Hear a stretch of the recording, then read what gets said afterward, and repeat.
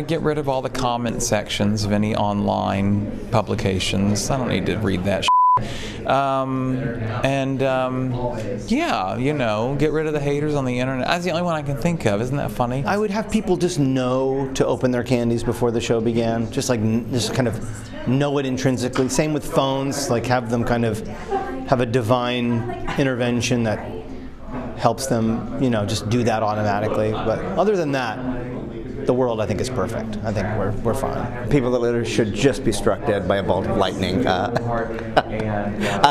struck by. I was in Tokyo once, and I was there for 2. My wife was doing chorus line. No litter anywhere. I'm going, how do they pull this off? The ninja god, I'm not sure. The samurai god of the samurai, but they don't litter, man. It's a great thing. Yeah. I haven't seen Hand to God yet. Everyone says it's great. It sounds hilarious. It actually sounds much more maybe blasphemous than our show is, at least on the outside. We actually have God in the show, and they only have, I believe, a puppet.